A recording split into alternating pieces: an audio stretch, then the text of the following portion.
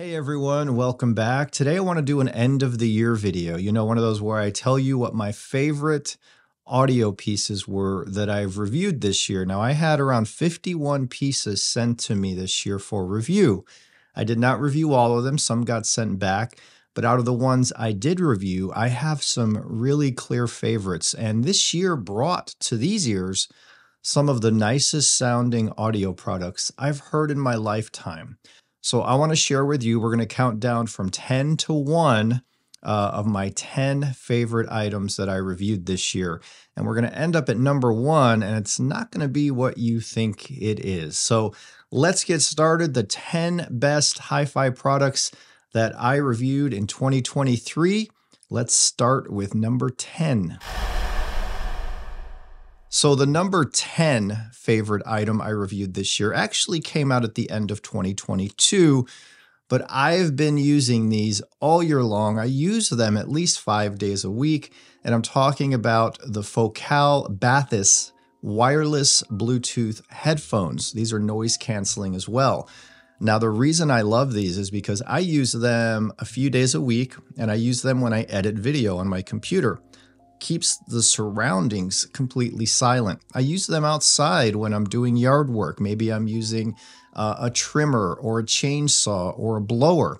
I wear these and it keeps that noise level down while providing beautiful music. Now, these also sound fantastic if you listen to music with them. And there are some nights I sit on the couch just with my focals and I listen to music from my phone.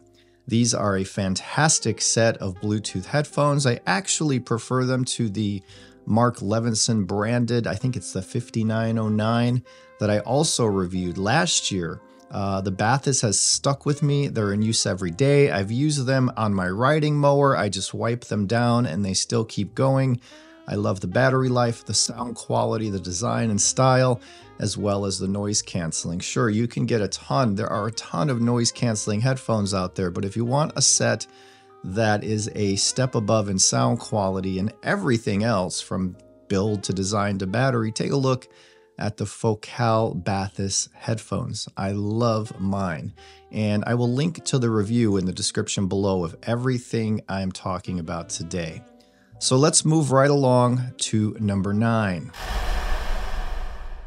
So number 9 was unexpected, really. Now, these are something I reviewed a few months ago. They are from Triangle, and they are called the AIO Twin, which is all-in-one twin. There's 2 little speakers. They're all-in-one because the amp, the DAC, everything is inside the speaker. You basically plug it in, hook up the left speaker to the right with the included cable, and you can listen to Bluetooth, you can stream music, you can hook it up to your television, which is what I did. And I just used an optical out from my TV. I'm not using HDMI because these do not have the HDMI connection for your television, but they do work fantastic with the optical connection. Whenever we watch a movie, a show, anything that has a good soundtrack, we turn these on in the bedroom and they sound way better than I would have ever expected. The bass punch from these is really, really nice to have. So for us, it was a huge upgrade in our bedroom, and we have them on the dresser with our TV. These speakers are something that I did not expect to fall in love with, but they have a purpose. They come in at under $1,000 and they sound fantastic with music, especially if you put them on little stands and set them up properly. They will reward you with beautiful full range sound from top to bottom. Beautiful little speakers. I have the blue ones, but they come in multiple colors. These are the AIO all-in-one twins from Triangle. Really fantastic set of speakers, whether you're using them for music or even movies. So what is number 8 on the list as we climb our way to number 1? Number 8 is a product that came in that really surprised me. It's $219. It's a fully functional streamer. It has a DAC. You can stream Spotify, Tidal, Qobuz, what have you directly to it. It comes with a remote control. And I'm talking about the Wim Pro Plus streamer. Now, this is a streamer if you're getting into audio or if you're just using a computer. Believe me, even the little Wim Pro Plus will be an improvement over your computer going into your audio system. I believe that if you're serious about digital music, you really do need a streamer in your system. And the Win Pro Plus is one that you can buy and use. It's going to be reliable, it's going to work great, and it's not going to bust your wallet wide open. $219 is unheard of in the hi-fi realm, especially for something like this that performs so well. Now, it's not going to win any awards in the style or design. It's built kind of cheap. It feels kind of hollow, but it's equivalent to a Blue Sound Node, for example, which is also a streamer and DAC, but it comes in for a few $100 more. Everything is cool with the Win Pro Plus. I think Wim is going to be doing some fantastic things in the future for those of us who don't want to spend thousands of dollars on their audio system. If you're looking for a streamer and you want to get started with streaming, check out the Win Pro Plus. Very, very excellent device for very little money. And I put this on the list not because it has this all-out performance or it's the best I've ever heard.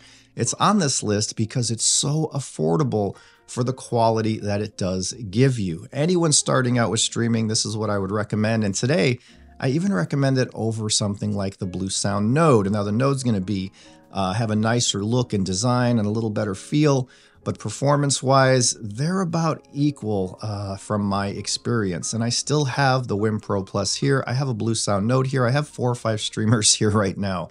So the Win Pro Plus, because it's such a huge bang for the buck product, made it to the list. So let's keep going right along and see what number 7.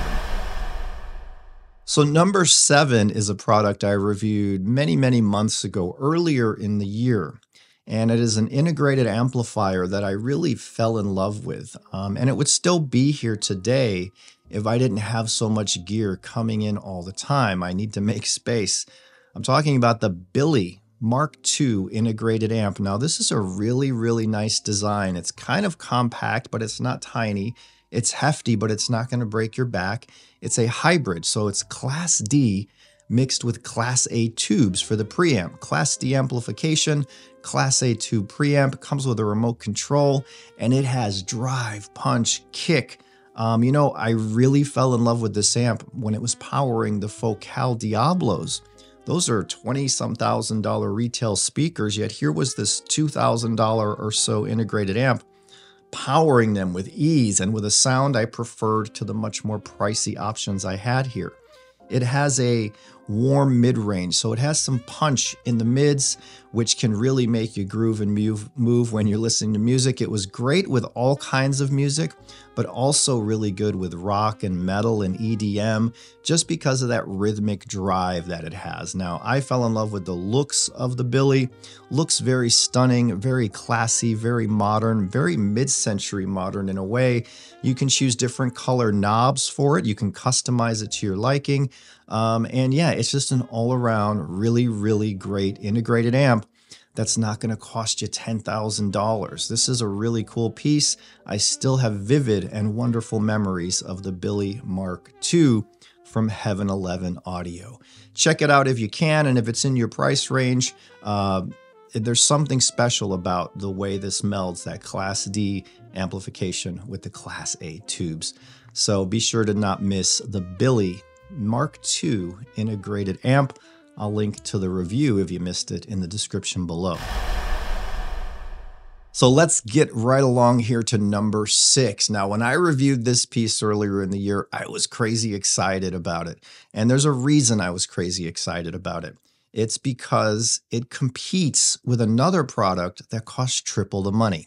I'm talking about the Weiss DAC 204. When I received the 204 DAC for review, I was like, oh, this looks like a plain little silver box. I'm sure it's going to sound good, but I didn't expect it to have the all-out sound character of the $9,000 Weiss DAC 501. And it's like 98, 99% a similar character, similar sound. But you're paying $20-some $100 for it instead of $9,000. So that was the reason for my excitement. Here we are getting a way more affordable DAC that gives you the high-end studio sound. To me, it sounded like reel-to-reel tape. Very correct, very neutral. You hear all the details, but it also had body to it. It was not, you know, bare or lean, which I can't stand.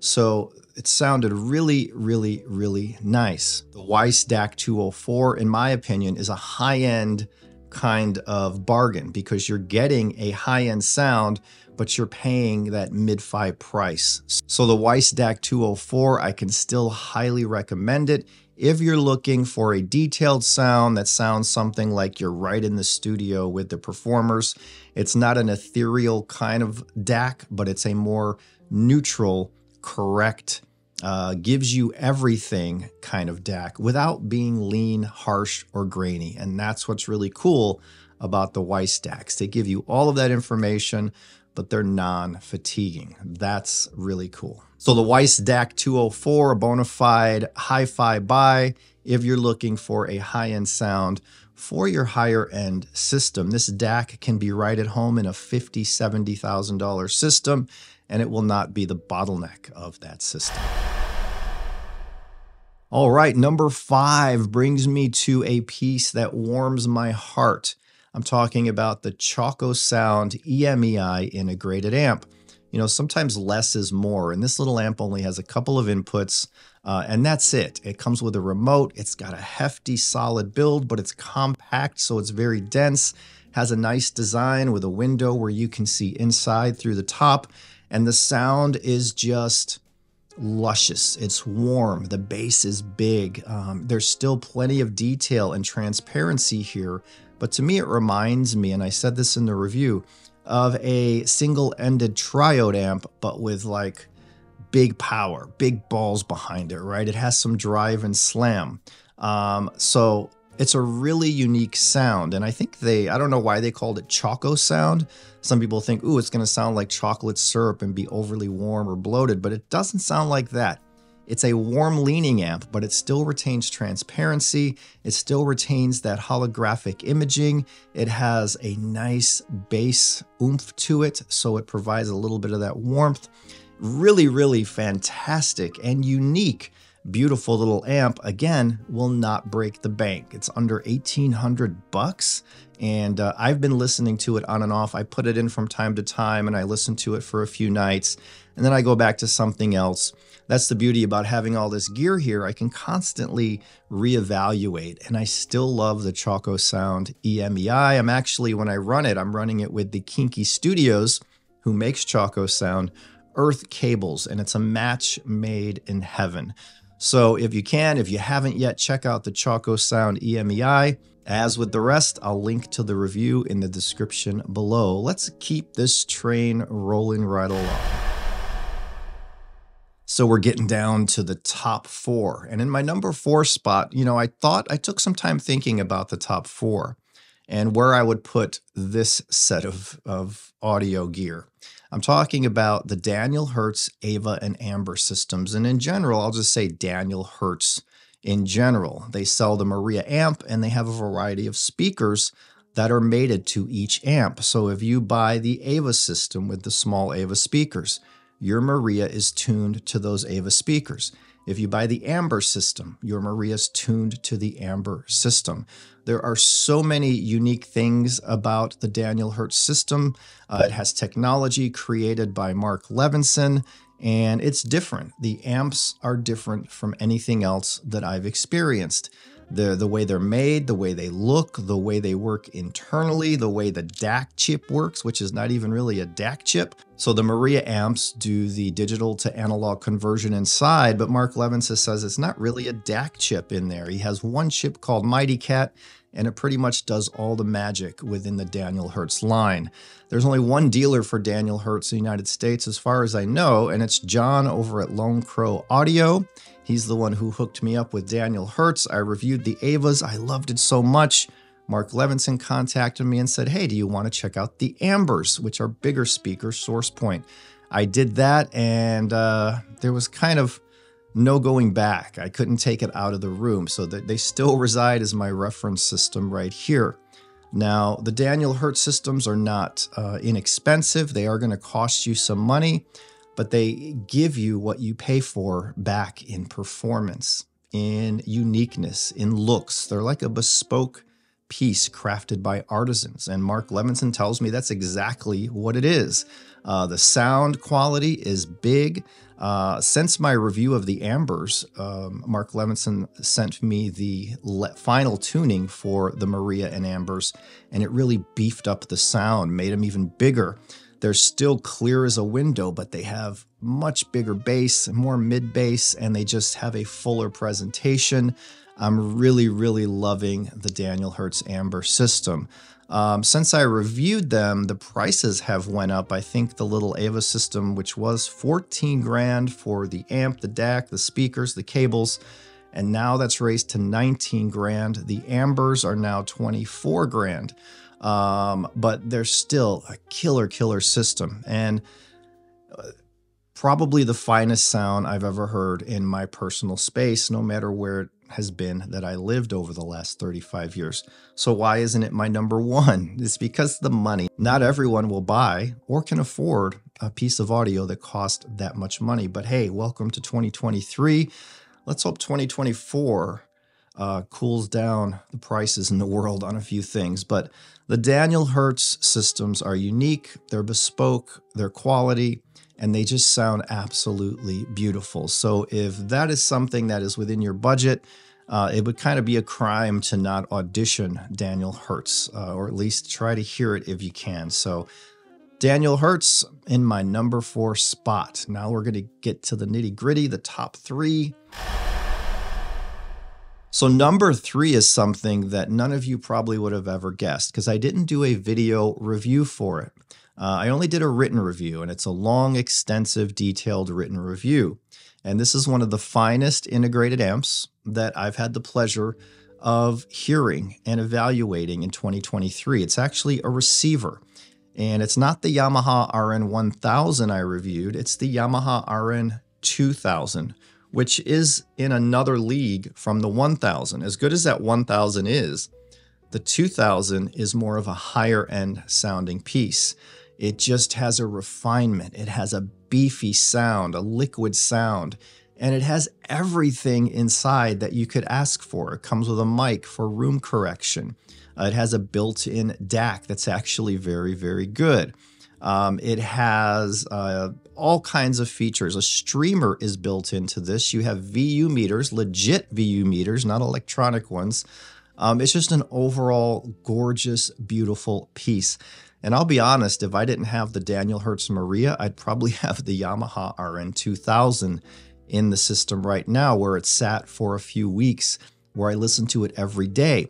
Now, this is not the same sound of Yamaha past. Yamaha in the past, at least with the older series from a few years ago, they always had a unique sound. You could tell it sounded like a Yamaha. And for me, they were a little lean in the mids, a little forward in the mids, but the bass was lacking or something was off. I love Yamaha and I loved their flagship pieces, but it wasn't my favorite for sound quality. But now their amps seems to have changed the way they sound, and they sound full, big, holographic.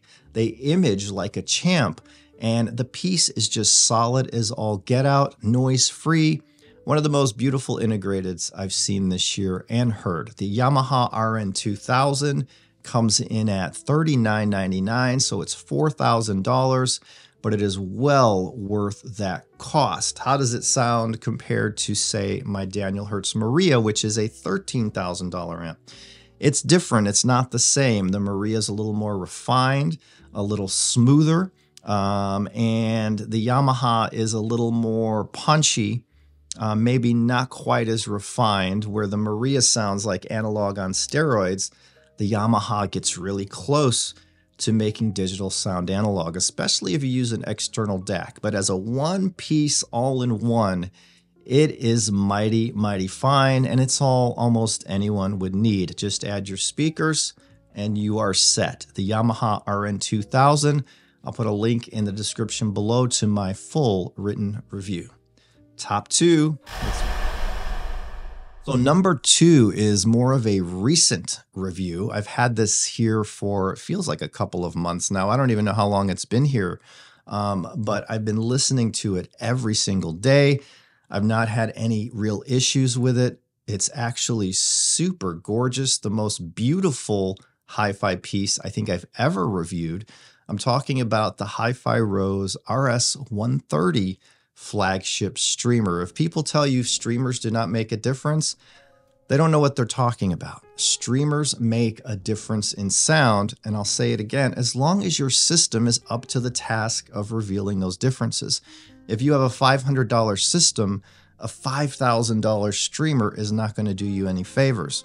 But if you have a system that you can hear the differences when you swap components, even down to cables, then you are going to hear a massive difference with the RS130. Now, I've heard tons and tons of streamers. You have the streamers that are under the $1,000 or $2,000 price point, the Eversolo A6 and A8, the Blue Sound Node, the Node X, the Wim Pro Plus. I've heard the Lumen U1 Mini, U2 Mini, Lumen U2, which I raved about. The RS130, for me, bests the Lumen U2 for many, many reasons and in many ways. Now, the features of the 130 are that it has fiber Ethernet and fiber USB to cut down almost any noise that's in your system. You don't have to use it that way to gain the benefits, though. I'm actually using it with my regular old Ethernet, and I'm using the coax out into my Maria. And it is a night and day difference between the, say, Node X I had in here, the Eversolo I had in here. It just provides a sound that is, I've said it before, like analog on steroids, and it mates so well with the Maria. And one other thing I have yet to talk about, I'm going to talk about it next. This streamer is probably, I've figured this out over the past 8 weeks, the most important piece in my system. If I switch to, say, the Wim Pro Plus, my sound flattens, it gets a little harder sounding, and I'm talking about just as a streamer. If I plug in the Eversolo A8 that comes in at around $2,000, the one I just reviewed, it gets a little better than the Wim and the Node, and it adds a little more heft to the sound. But when I go to that RS130, everything changes. The imaging is much more focused. The voices come out in the center right to you in a more pronounced way. There's zero hint of grain, hash, noise, hardness, leanness. The bass is remarkable. It allows us to hear those reverb cues that are in some songs, and it just adds to the immersiveness of the sound. This is just such a beautiful music streamer, and that's all it does. It streams music. You can put a hard drive underneath if you like. If you want to put your own files there, you can throw a USB stick in the back and stream off of that. You can stream with Spotify, Tidal, Qobuz, using the Rose app. Now, I'll admit the Rose app is not my favorite control app from streamers, but it is usable and it works. What else can I tell you? These have, there's so much tech inside of the 130, from the way that it has an SSD drive, not for serving music, but for caching your music, right? So that way, when you're scrolling through songs and streaming, I use Spotify Connect a lot, but with other streamers, I get lags sometimes. If I skip 3 songs forward or 4, there'll be a lag and I'll have to reopen the app. There's no lag with the 130. And the only other streamer I've used where there was no lag was the Lumen U2, which is around $5,000 as well. But whether I'm listening to Tidal, Qobuz, Spotify, the sound is just glorious. I had a silver one here. I bought the demo from John at Lone Crow, and everything else in here is black. So I ended up swapping it out for a black one. And I gotta say, they're both beautiful, but my heart's really settled on the black. It just looks classy and stunning. And it's more about looks because it's sound. So the HiFi Rose RS130 looks beautiful. The build is top quality and the sound is glorious. And that is why it is my number 2 pick of all of the items I've reviewed in 2023. It's quite remarkable, though there are a couple bugs with it because when they released it, HiFi Rose said it was Roon ready, right? Roon endpoint, right? But as of yet, as of end of November 2023, it still has not been certified by Roon. So those who bought it to use with Roon, they're stuck. They can't connect it to Roon until this certification goes through. That's kind of a bummer. I have Rune as well. I'll wait till it gets certified and then I'll use it with Rune, and I have no doubts that it will be certified. Actually, I think it's going to be done fairly soon. That's my prediction. All right, let's move on to the number one product, my all-out favorite piece of gear that came through my hands this year in 2023.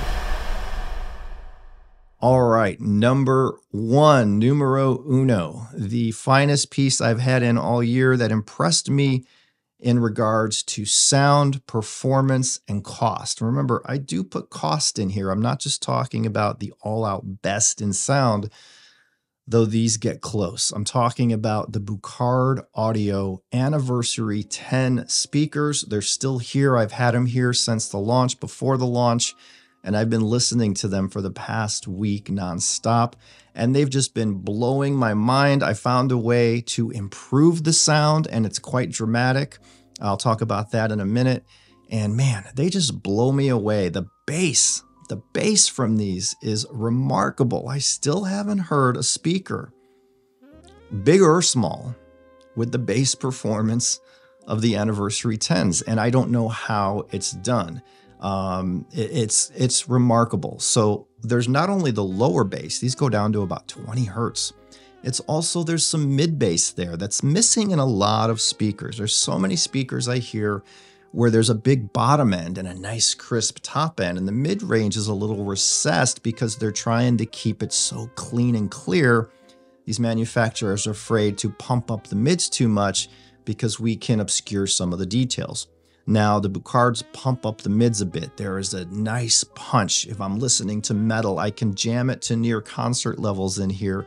They never strain, they never get ragged or hard. They just deliver that smooth, huge concert-like sound to the room. If I'm listening to jazz or close mic vocals, it brings that intimacy to the performance. If I'm listening to EDM, the whole room is just bouncing with a beat, and I'm hearing the details. I'm hearing that bass thump, and I'm hearing the mid-range as a full-throated, grooving mid-range that doesn't obscure all the details. And that's one thing that's really cool about the A10s. There's different tunings. You could download them from the Bucard website. They give you a USB drive. You can try any tuning you want into it. It takes about a minute. Update the tuning on each speaker. And there are tunings for brighter highs, more information in the highs. There's tunings for more bass. There's tunings for flat response. There's several tunings, and right now I have it on flat.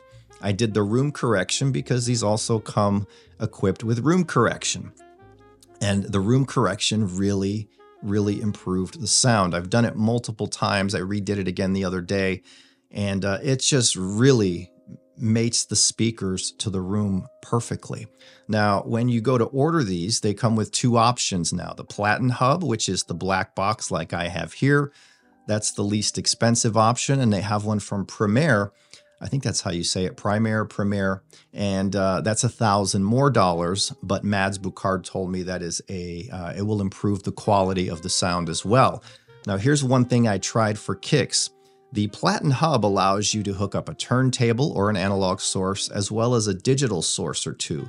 So I hooked up the Eversolo DMP A8 streamer, as well as tried the HiFi Rose RS130 streamer, going into the Platin Hub and streaming from that or those instead of the Platin Hub. I noticed when streaming direct to the hub, the sound can be a little bit too warm. The details aren't fully there. It still sounds fabulous. But when I use one of these streamers, so if I use the A8 into the Platin Hub and stream to the A8, the sound gets more open, more clear, but yet the bass remains. It just sounds more refined. If I hook up the RS130 to it, mind blown. I'm starting to hear the sound of something I think is a $30,000 system. With the HiFi Rose RS130 into the Platin Hub, going wirelessly to the speakers, which only require a power cable each. There's no other cables you have to hook up. The sound is just mind-blowing, unbelievably good. And I've had them here For months and months, and especially over the last week or so, I've been really getting into them. And I love them more today than when I did that glowing review for them. This is a solid product. You can get a set with the hub for $4,000 to $5,000, depending on the color, depending on the options. I would suggest picking up the Premier hub for it because I think you're going to get better sound quality, that more openness to them. But these have a sound stage that's big. They do imaging. There's some three-dimensionality going on. And man, these just sound good with any music I play through it. It's almost like they're chameleons. And, you don't need the DAC. It's all built in. You don't need an amp. It's all built in. These are powered speakers. It comes with a beautiful remote control that is just stunning to look at and operates flawlessly. So my highest recommendation for the Bucard Audio Anniversary 10 speakers, the finest, I think, product, my favorite product I've reviewed all year, and it's far from being the most expensive. You can get a high-end, room-filling, just immersive, grab you by the heartstring sound for under $5,000, and you don't need anything else to go with it unless you want to improve it. So you can do that by adding a dedicated, nice streamer to it. For example, if you say under $10,000, you can have the HiFi Row streamer, the speakers with the Platin hub, under $10,000, and you are all set, and you have a system that will blow your mind and anyone else who listens to it. As you can tell, I love the Bucard Audio Anniversary 10s. They speak to my soul, they offer the sound I crave, and there's nothing lacking from them. So be sure to check out the Bucard Anniversary 10s. I just went to their website and it looks like they're back ordered by a few weeks, but I think they'd say 4 weeks they're predicting to ship. So it's a very popular speaker for Bucard. Owners I've read are loving them. So yeah, top end all the way. Highest recommendations, and you're getting something that's going to sound much better than what you're paying. So 2 thumbs up. All right, so there you go. I hope you enjoyed my list of the top 10 favorite products that I've reviewed in 2023. I look forward to what 2024 has to offer, or what that will bring us. I still have some reviews for 2023 to come that I am slowly working on right now. It's been pretty busy around here with other stuff, but all that's coming soon. If you like what I do here, thumbs up, subscribe, feel free to leave a comment, and I will see you in the next one. I love you all. Bye.